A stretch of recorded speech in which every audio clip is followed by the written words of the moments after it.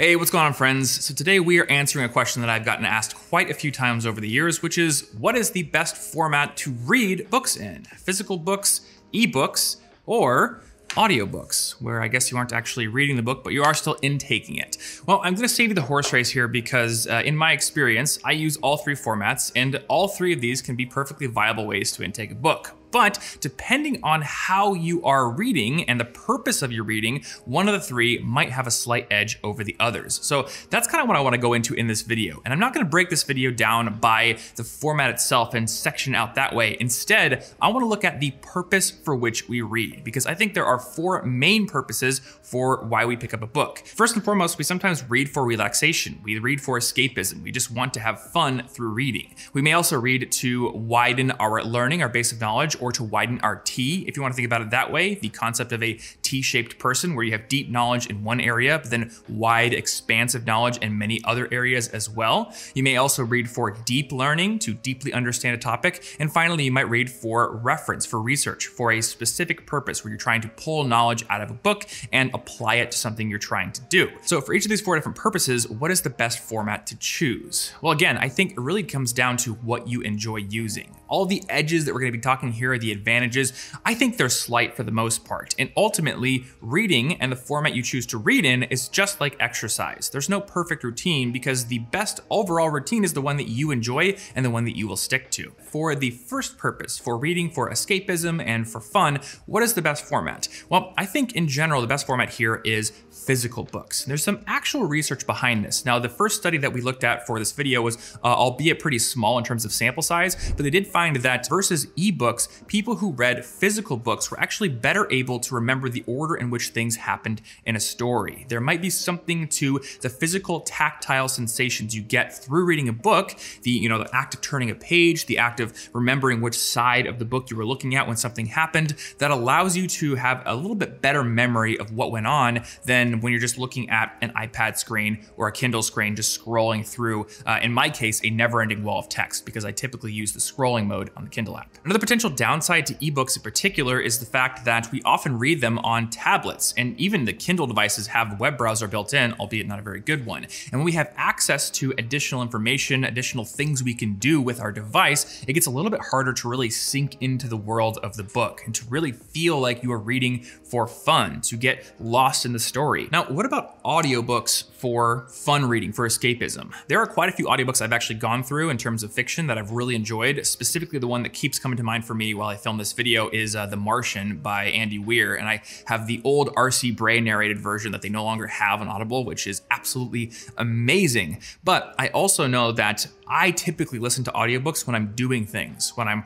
riding my bike or walking to work or doing chores around the house. And because I'm also doing something else that takes a little bit of my attention, not a ton, but a little bit, there are gonna be pieces that I just sort of tune out for. I'm gonna have to navigate a road crossing or something, and that means I'm not getting every single bit of the story and I'm not totally immersed. So again, I think the edge really goes to paper books for escapism style reading. Now, what about widening your T, widening your base of knowledge? Well, like I said earlier, the concept of being a T-shaped person means that you've built deep expertise in at least one area, but then you're also reading to widen your array of knowledge across a broad variety of topics. And for doing that, again, these are small edges we're talking about here, but I actually am personally going to give the edge to audiobooks. And that is because for this purpose, for just trying to widen your base of knowledge, that need for complete immersion is less important. And I'm a busy guy. I've got a lot of things I have to do around the house a lot of time. I have to walk to work every single day. There's time throughout the day where I have to do something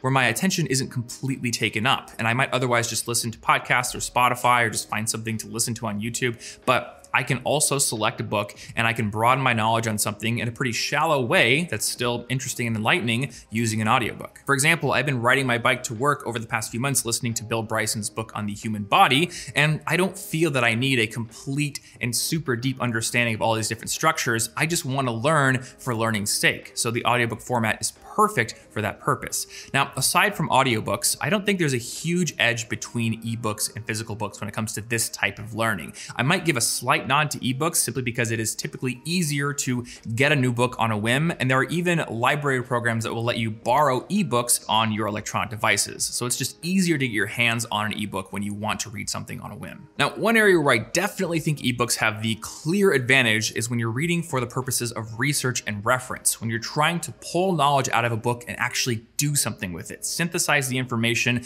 and write a book report. Or in my case, the huge video that I'm working on for later this month is an ultimate guide to using credit cards. I've been trying to pull information out of several different sources, including books, and synthesize it into something that I can present to this channel and present to my blog as well. So I need to pull accurate information, I need to collect it, and I think ebooks definitely make this process easier, not least of which because you can search an ebook. You can easily bring up the little search field and you can type in a term and see where it pops up in the book. Additionally, highlighting and taking notes is quite a bit easier with ebooks. On the Kindle app, for example, you can just use your finger and create a highlight, and those highlights actually get collected in a centralized location within the book. Whereas with a paper book, there are definitely ways to highlight. I made an entire video about how I highlight and take notes from books that you can watch after this one, but it's kind of harder to go find those highlights. You don't know where they are, you can't search them, and it's a little bit harder to collect the information from them than it is with, say, a Kindle book. Additionally, you can go even further than simply highlighting in the Kindle app or in the iBooks app, because there is an app that I use every day called Readwise. And what Readwise does is it basically just collects your highlights from Kindle books, but also from articles, from tweets, from certain podcast apps, and it keeps them in a central repository. And it goes one step further because they have a public API where you can export your highlights to apps like Obsidian, Roam, and in my case, Notion. So I use Readwise for the express purpose of getting my highlights from Kindle books and from other sources into a Notion database. From there, I can add notes to them, and I can even use synced blocks to bring those highlights and those little passages that I'm using for research into the video script and research areas that I'm working on. Now, to be fair to paper books, there is also a Readwise app for mobile devices where you can actually take a picture of the printed page, and it has that optical character recognition technology, so you can actually create a Readwise highlight from a paper book, but it is a little bit of a slower and more friction-full process than just creating a very quick highlight in the Kindle app. And that brings us to our final purpose for reading, which is reading for deep understanding, as opposed to that wide understanding that builds the horizontal part of your T. We're talking now about that vertical bar, building really deep understanding of a specific topic. And here I think the edge actually goes back to paper books, specifically because they make it so much easier to focus, not get distracted by whatever else is on your device. It's just a little bit easier to maintain focus on a paper book, at least in my experience, than it is on an ebook when you're trying to read for deep understanding and not necessarily trying to pull out references for a research project. Though there is a potential alternative. So recently a friend gifted me the ebook version of Alex Hormozi's $100 million offers, and right in the first chapter he mentions that a trick he uses is actually getting the audiobook version and listening to it while following along in the print or the ebook version as well. And he says it actually helps him read faster because it helps him to pay attention to the ebook for a lot longer. Now, I do want to mention that if you do this, it's probably not going to make you read faster from an objective sense. And that is because ebooks are typically narrated at about an average of 150 words per minute, whereas skilled readers who are reading silently to themselves and not sub-vocalizing can typically read between 200 and 400 words per minute without losing a lot of comprehension. So unless you want to set the audiobook to 2x speed, which does not sound very pleasant to me, you're probably going to end up actually reading a little bit slower than you would if you were just silently reading to yourself. But if the focus benefit is there, it might be a useful strategy for you. Now, one thing I want to mention that doesn't really fit into any of these specific categories is that ebooks do have a clear advantage over many print books in the fact that they are more accessible because you can easily change the font size, you can switch things into dark mode, you have a lot of options there. So again, at the end of the day, the format that works best for you is going to be the one that is number one, most accessible to you,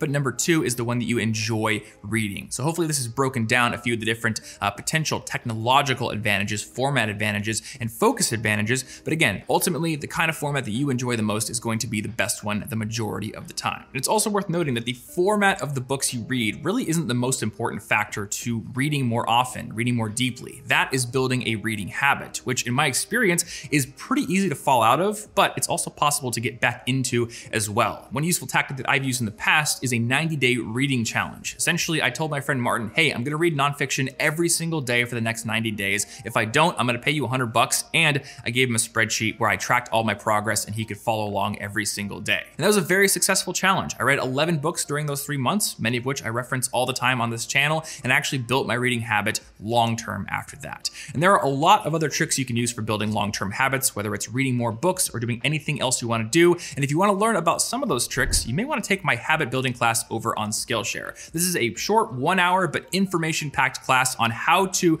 break down your goals into actionable daily habits and then actually stick to them long-term, which is probably something you've been thinking about recently since this video is going live pretty close to January 1st. So if you've got a habit you've been wanting to build or you've been trying to build, you've been failing, and you wanna find some better tactics for getting it to actually stick, I think you're gonna get a lot out of this class. Over 60,000 people have already taken it, and I would love for you to take it as well. And guess what? If you were one of the first 1,000 people to click that link in the description down below and sign up for Skillshare, you're actually gonna get a 1-month free trial, which means that you can take this class absolutely free. And you can take a ton of other classes during that 1 month as well, including MKBHD's excellent class on crafting great YouTube videos, along with thousands of other classes from expert teachers on business and marketing, storytelling, audio engineering, video animation, and tons of other topics. So if you wanna start building your skills, if you wanna start building your habits with my class and support this channel, you can sign up for Skillshare using the link in the description down below. And again, if you're one of the first 1,000 people, you're gonna get that free 1-month trial. You can also click right there on screen to sign up. And if you enjoyed this video, if you're looking for something else to watch, I've got one more video right there on 7 books you should read in your 20s. And even if you're not in your 20s, I think they're pretty good reads as well.